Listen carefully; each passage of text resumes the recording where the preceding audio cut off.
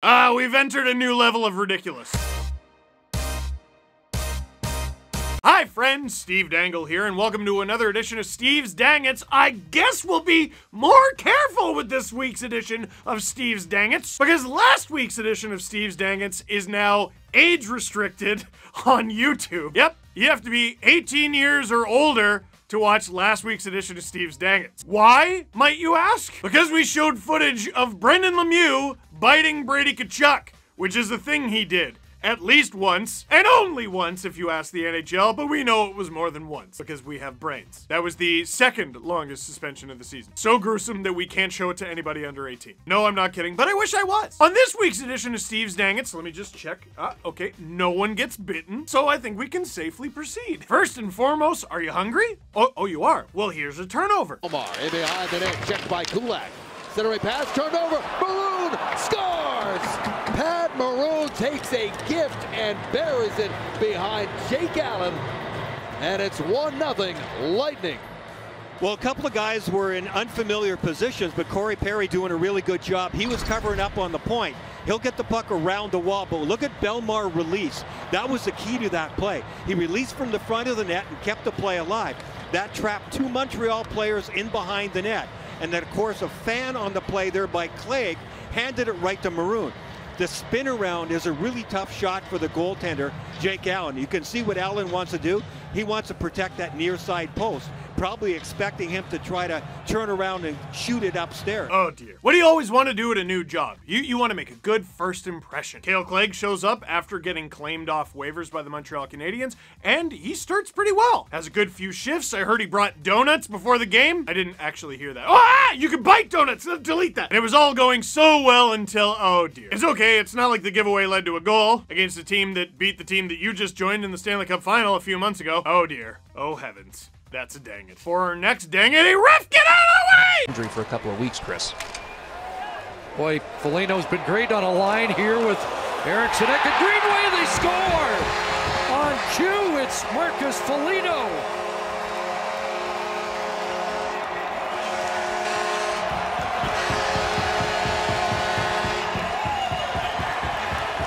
A couple of interesting bounces here. A clearing attempt that gets blocked right here by TJ Brody. But watch this shot, gets deflected but goes right off John McIsaac. That one should end up in the corner and safely out of harm's way. And the reaction time for Jack Campbell isn't quite there. He's thinking it's going to be safe. Now he's got to shuffle back, and credit Foligno right on the doorstep. Read that play perfectly.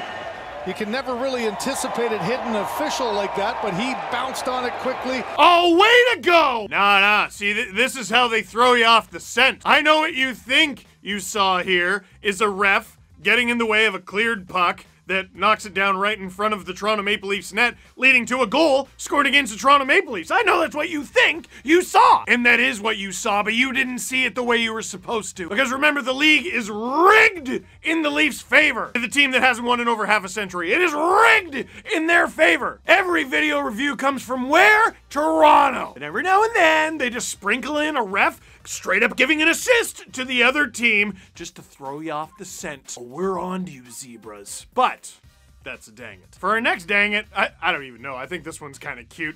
The announcer got so excited to announce that there was only 1 minute left to play that they were early. With COVID, I've seen Darlene in quite some time, and it takes defense. With COVID, I've seen Darlene in quite some time, and it takes defense. No!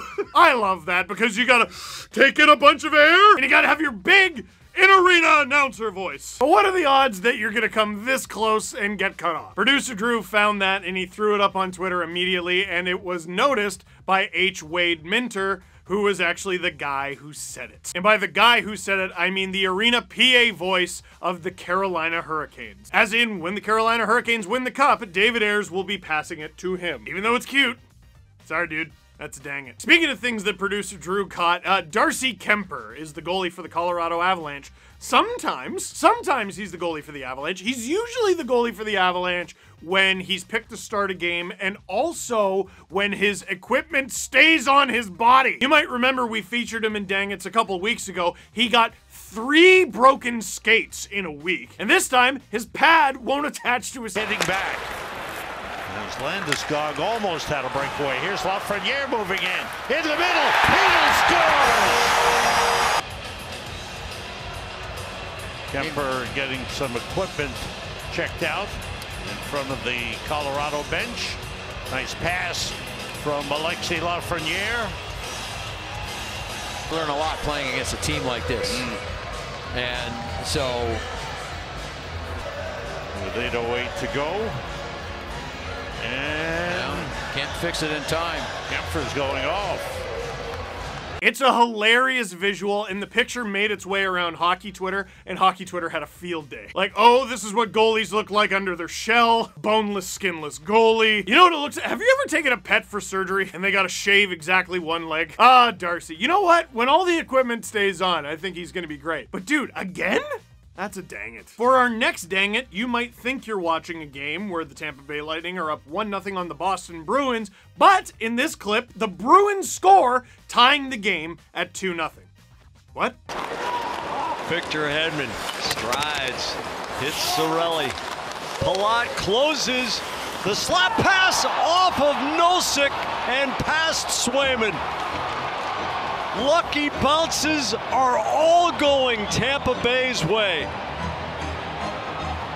Well, this will challenge the Boston Bruins and their stick-to-itiveness, because you're right, Jack. I mean,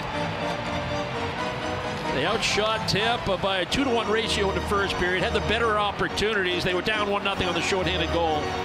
They get a couple of great opportunities. Carlo the second one, Pastrnak the first one, both catching the post. Pasternak's just a clean. This is happening all the time. It feels like half the goals in the NHL this season have been kicked in. Whether by the offensive team or defensive, it doesn't matter. Thomas Nosek thinking by flattening his skate, I'm gonna cut off the pass. That's just instinct taking over. Oh, you know that the puck is made of rubber, but do your instincts. Sure enough, instead of cutting off the pass, he sent a shot flying it at 1,000 miles an hour past Jeremy Swayman and in. Ooh boy. That's a dang. For our next dang it, I can't believe that I have to say this every single week. What do I always say? If you're a goaltender, actually, no, maybe you should have played the puck in this situation. Canucks 1 for 3 on the power play now, still leading 2-0 as Chason tips the puck into the LA zone.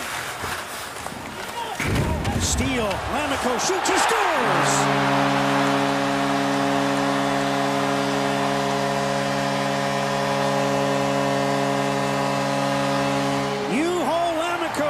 First as a Canuck in his return to the lineup under his new coach off a terrible turnover, and it's 3-0. Rasmus Kupari should get an assist on this one. Kupari just throws it in the middle, and Lamico, who had a post earlier, just inside the far post on this one. Yeah, like, you see? Yeah, no, I can't even hang that on the goalie. I can't hang it on the Kings defense either. I can't hang it on Doughty. I mean, there's no danger there. That's why the goalie didn't leave the net. Doughty takes it, he gives it to Kupari, who gives it to the other team! And props to Lamico for just asking no questions, spinning and firing, understanding, listen, the Canucks have had a tough year, I'm just gonna shoot it, and he was right. But for Kupari, buddy, that's a dang it. The Kings have been a lot of colors, but they've never been blue and green. I don't get it. And for our final dang it, Drew in the instructions just put, say the line, Bart. I'm sure you all know what the line is. So before I even show you, and before I even say what the line is, I have to ask a question. 1, did my voice just crack? I'm an adult. 2, I used to make fun of the New Jersey Devils for being the team that we always featured, not only in these videos, but in this context. But I gotta tell you, to the Philadelphia Flyers, and to Carter Hart specifically, I'm getting very tired of this conversation, young man. If you're a goaltender, tend the goal! He got it past Atkinson. Joseph first toward the puck, so out comes Hart, but he plays it right to Joseph, who's shot, winds up in the net, they score. Matthew Joseph will get the shorthanded goal. It's 5-0 Tampa Bay. And Alain Vigneault's going to make a goaltending change here. Carter Hart with the right idea to come out to get the puck, but then he banked it right into Matthew Joseph, who quickly spun and just kind of whacked the puck towards the net. It eluded Carter Hart as he was scrambling to get back in the net, and Joseph has the 5th goal for the Lightning here. There it is off the body, just quickly spins and taps it back towards the net. And Joseph, good effort up the ice here, backs away, takes that puck and then just chips it. Goes on its edge, rolls off the inside of the post and goes in. Like, what a nightmare! It's hilarious. The clip starts with the Flyers, who are down 4-0 and on the power play, though. At least they're on the power play, chasing the puck back into their own end, and you can hear a trickling of boos in Philadelphia. The slight boos very quickly turn into alarm, and then much louder boos. Carter Hart comes all the way out of his net to play it, gives it right to Matthew Joseph of the Tampa Bay Lightning, and I just gotta say it, Matthew Joseph with the worst backhander of all time, and it still goes in! Seriously, if you had a contest at intermission with a fan, like one of those center ice things, they'd have a better shot than that. And Carter Hart was so out of place that shot beat an NHL goaltender. Or at least the net that the goaltender was supposed to be tending! The nightmare continues for the Philadelphia Flyers. My goodness, that's a dang it. So, what did you think of this week's edition of Steve's Dang It's? Was there enough biting in this one? No, just the right amount. Okay, just making sure. Don't want to get demonetized! I gotta pay bills! As a child, Chris Draper visited my grade 2 class after Claude Lemieux hit him from behind. As an adult, Claude Lemieux's kid, Brendan, cost me actual money! That's a dang it. So, that is it for this week's edition of Steve's Dang It's. Thank you very much for watching. Click like if you liked this video. Click subscribe if you really liked it. Tell all your friends, especially if they're named Carter. I don't want to have this conversation again. Oh, and Darcy, keep your clothes on.